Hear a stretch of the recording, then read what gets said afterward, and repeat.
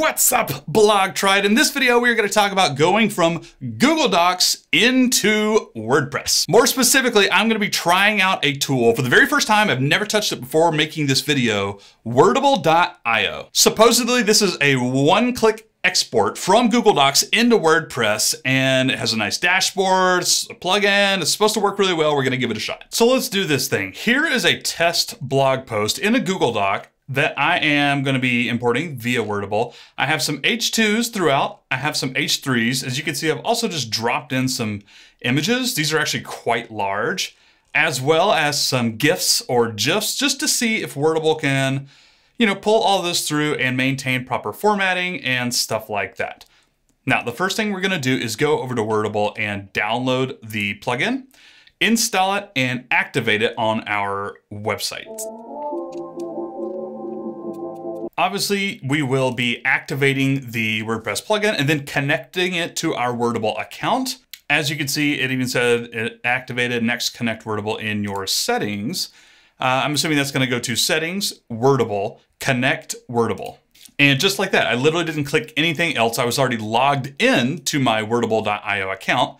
That probably has to happen first, but now we are connected, and it created a Google Drive folder just for this site. Again, this is a test site, podcourse.com, and there is my folder. It should be empty. I'm going to go back and do the same thing with my main blog, doevenblog.com, activate plugin, connect Wordable, and I'm hoping it's another one-click connection here. And I just clicked the connect button for that. It should be noted that it names the Google Drive folders Wordable dash whatever, whatever. So this is going to be Wordable dash do you even blog. This one's Wordable dash podcourse.com. And I believe we will have to move our blog post draft in here in order to transfer it to WordPress. Actually, there is a search thing in here. So I'm actually going to search Wordable test. That is the name of my Google Doc. And I'm just going to see if it pops up in here. It does. Look at that. So I found it. I'm just going to hit export, and we're going to see how it comes over. You'll choose your author, which is me. I have some other people who contribute. Export as post. You can choose export status. I'm just going to do draft. You could also do, if you have custom templates or pages or posts, you can choose all those things right there. Select a category. That's actually pretty cool. I'll select a few categories here. And it's kind of a weird interface here, but that looks like it worked well. Classic, ultimate. I don't know what these things are, so I'm just going to choose classic. Maybe we'll come back and try the ultimate in a second. And then I'm going to click export. Now, it's worth noting that I am going to be doing this on a WordPress Gutenberg website, and I'm going to be doing it on a classic WordPress editor. Do you even blog? I use Gutenberg and have since it came out, but I know a lot of people use classic, and I want to give that a test run too. So I'm going to do that on this other site here. Okay, that literally took about 30 seconds, and then it says it's published as draft. It gave like a little loading icon. That actually worked pretty easily, in my opinion. So I'm going to go to my other site for the classic editor. I'm going to say, don't show this again. Search Wordable. Whoa. I don't know what happened there. Wordable test. See if I can just search for it. You can also just move your drafts in that folder and they should just appear there. But I don't want to have to bother moving WordPress docs from my normal folder. I suppose you could create new ones in those folders, but I don't actually care about doing that. So I'm just going to go back to Wordable, search for it, click export. Again, you'll have to do all these things, draft, categories. I'm just going to do classic again. Categories, I don't think I have any. So I'm just going to click export. It'll take 30 to 40 seconds, I believe, and we'll see what it looks like. While it's exporting, let's see what the Gutenberg editor version looks like. I'm going to go over here to post in my WordPress dashboard, and here it is, Wordable test. This is looking good. It brought in the categories. It's got my author. It looks pretty good. I'm going to go and just check out the formatting in the editor first, and I can actually already see that ShortPixel is already optimizing some of the images in that post. I can see it right there. Okay, this did import in a classic block, which is actually not what I would want personally, but looking through this, I will say that the formatting absolutely carried through. This is a heading 2. This looks good. The spacing looks great. The images came through just fine.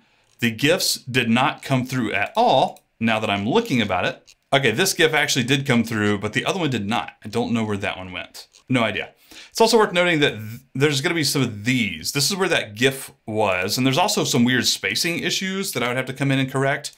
Honestly, I'm not going to blame Wordable for this. I blame Google Docs for this, because I will find that the paragraph spacing changes itself half the time when I'm editing in a Google Doc.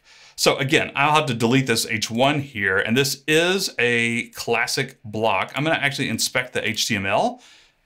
This looks pretty clean right here. Like there's no funky Google Docs HTML, which can happen sometimes. It used to happen back in the day when you just copied and pasted from a Google Doc. This actually looks pretty great right here.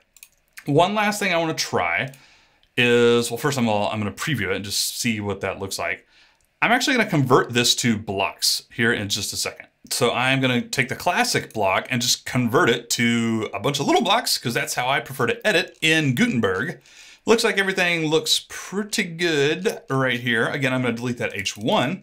It did bring my Google Doc title as the title right there. So I'll just delete that, and this should actually be a paragraph. There we go. And let's go with preview in new tab. While it's doing that, let's actually just make sure that this came through on my other site that I'm going to be using the classic editor for. It did come through right there. It is optimizing some images, so I can see that at least some of that was brought through. Here is the classic editor. Again, I'll probably have to delete that H1 that it brought in, but all the formatting looks great. That GIF made it. Images look good. That was a huge image in general. That was also another huge image in general. It's also in the middle of a sentence, which is odd. That other GIF still did not come through. I don't know what's happening there. And if I go and look at the HTML editor, this looks pretty clean. Yep, it looks good to me. I don't know exactly what happened to that other GIF. It did not pull through. You can see it's actually just empty right there, which is very interesting. Let me look at preview, see what this looks like. Okay, that looks good. That looks fine. That was a human image anyways, excuse me. It's just that one GIF, really. There's H2s coming through. That came through. Again, the GIF did not come through there. Links look good. All right, so that actually worked. It's clean. I don't know what happened to that other GIF, but it didn't come through. By the way, both of these were actually just a .gif format. There was no funky things I did. They were both just downloaded in the same, they're both GIFs. There's nothing funky going on there that I can see. I don't really know why that one didn't come through. So here we are previewing the Gutenberg version, and it looks great. That came through the right size. This one was huge. That comes through the right size. Everything looks good. The formatting's there. The emojis came through. This came through. Let me check the links down here at the bottom. There's another huge image. That other GIF, again, did not come through again. It's supposed to be right there. Links worked. Everything looks great except for that one GIF, and I have no idea what happened there. Now, I want to do one more test, and I'm going to take the same exact post, and I'm just going to copy and paste it and see what happens and see the difference. So this is going to be a test post in Classic, and I'm also going to do this in Gutenberg. I'm going to add a new post.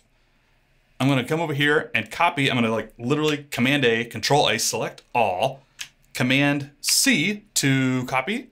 Then I'm going to come back over here and just paste it in. I won't do a title. I'll put a title as test right there. I'm going to just hit paste.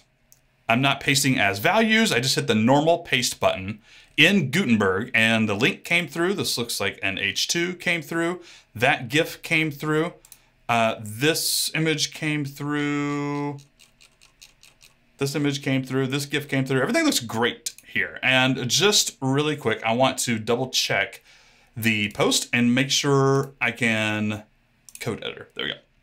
I just want to check the code and make sure there's no Google Doc HTML in there. This is all WordPress stuff. This looks good. This is nice and clean. This did come through as like a Google image URL. I don't even know if that's avoidable, to be honest with you.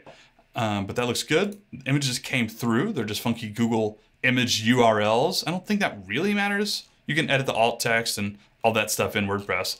That actually looks really clean. So let's save this draft and preview it just to make sure it works. Let me do the same thing in Classic. Come over here in Classic, hit paste. There we go. Everything came through. It looks like most of the formatting is there. There's some bold, there's some H2s. The GIF didn't come through. The images didn't come through. That GIF didn't come through. The link did come through, as well as much space at the bottom. Let's look at this HTML. Okay, this is what we don't want. So if you're using the Classic editor, I don't recommend copying and pasting from Google Docs because now you're going to go and delete all this stuff. Else it's going to look a little funky. And there are ways to do this, which maybe I'll cover in another video, but in general, this is terrible. And so if I go to preview, let's actually save the draft and then preview it. Do the same thing over here, preview in a new tab. This is the Gutenberg version. This is the classic version. Preview, no images came through. There's funky HTML in there from Google Docs in the classic editor version, but over here in the Gutenberg version, I'm guessing we're gonna be just fine. Yep, we're just fine. There's no funky code. All the images came through. Formatting looks great. Image came through. This GIF actually came through when I just copied and pasted it, although it didn't do it from Wordable, so I'm not really sure what's going on there. So, final recommendation, if you use the classic editor in WordPress, you're probably gonna wanna check out something like Wordable. It did come through much cleaner than just copying and pasting. It didn't take a whole lot of time at all. Again, you just go to your dashboard, you search for the post, you click export, and then 30 seconds later, it's in there, and it's like donezo. But if you are using the Gutenberg editor in WordPress, I don't actually know if you need it. I think you can probably just get away with copying and pasting. That's all I got, Blog Tribe. Like, comment, subscribe. I would love to hear from you to comment. Help me out with these YouTube algorithms. Let me know if you have any other tips or tricks for content production that we should be aware of. Drop me a comment below this video. I love you guys. Adios.